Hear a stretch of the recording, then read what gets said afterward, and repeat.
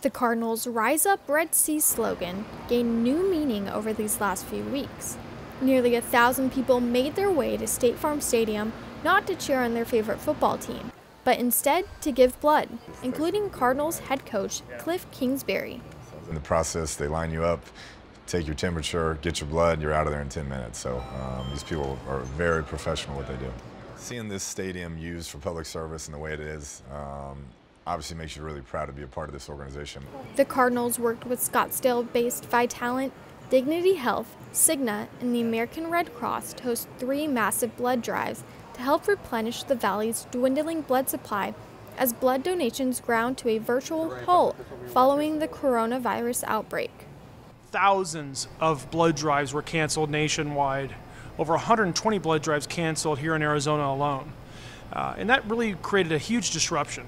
So as the American Red Cross scrambled to find replacement blood drives, the Arizona Cardinals stepped up, and it was we're so thankful for that partnership, and we're so thankful that they recognize that social distancing requires a lot of space.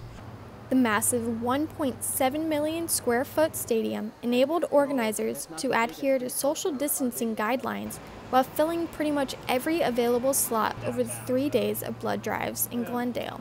It's an exciting opportunity for us to be able to have another sellout here at State Farm Stadium. We've had 144 games sold out, but today's sellout is a really big one for us.